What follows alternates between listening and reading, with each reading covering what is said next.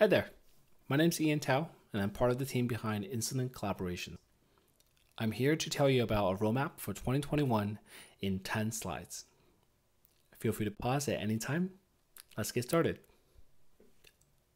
We launched version 1.0 at the end of last year with a focus to help teams repeatably, and consistently recover from incidents by following a process that they prescribe to.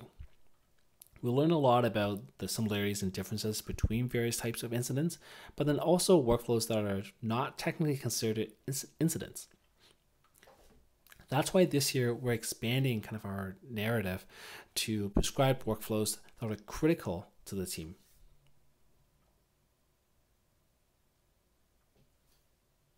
We learned that different teams often have playbooks for their most important workflows that are not fully automated nor fully manual. They want to predictably deliver an outcome each time by giving themselves like kind of a starting point, but then also enable flexibility to adapt to the situation. So DevSecOps examples are attackers and service outage, but this also applies to when account executive hands over customers to customer engineer and customer success teams to help them deploy and go live, as well as launching products. It's not just code being merged, but it's actually, marketing collateral needs to be in place, messaging is correct, documentation, UX design, and so on.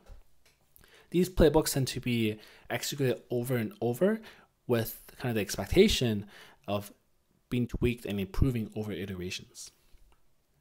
You may already be familiar with the checklist features that came out with 1.0. It helps people understand what they're responsible for, what's been done, what's to do next.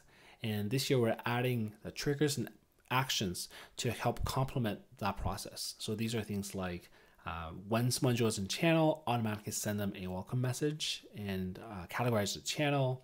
When if they finish running the playbook, automatically archive channel and announce it, and so on. We're also introducing a dedicated experience to help people focus on what are the things they need to take action on in order to unblock kind of the process that are in progress across the organization. And also show them the most recent updates that they need to know of from kind of the runs that they're following as a stakeholder. And if you drill into one of these runs, we want to enable stakeholders to get the information they need at a glance without having to parse through all of the conversations that are happening in the channel. And once the team has delivered the desired outcome, they can now perform retrospective right within Mattermost.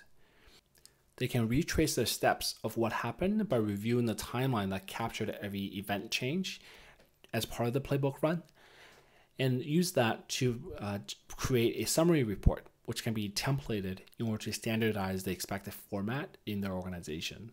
They can also collect the perspectives from every participant by sending out a survey and keep track of follow-up tasks for after the run is over.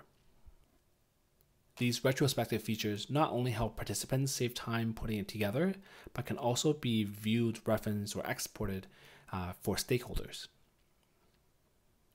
And if you take a step back from individual runs, you will be able to get the bigger picture and kind of see the trends in how the teams are performing and improving over time. This is also where we plan to introduce custom performance metrics in the future so that teams can really customize the playbooks to help them improve the business process and outcomes. That was a very quick visual overview of how we will help teams prescribe their critical workflows ahead of time, so that when the situation arises, they can very quickly run that playbook, combine the people-driven checklist of tasks with automated triggers and actions, keep their stakeholders in the loop and informed throughout the process, and then afterwards perform retrospective, extract learnings, and apply those to their playbook for next time. This is a list of the features that we plan to ship as part of 2.0 this year. They're color-coded based on their current status. So green is shipped, yellow means they're currently being worked on, and blue is planned. I hope this was insightful and gives you some inspirations on how your team may find it useful to create and run playbooks. Thank you so much for listening.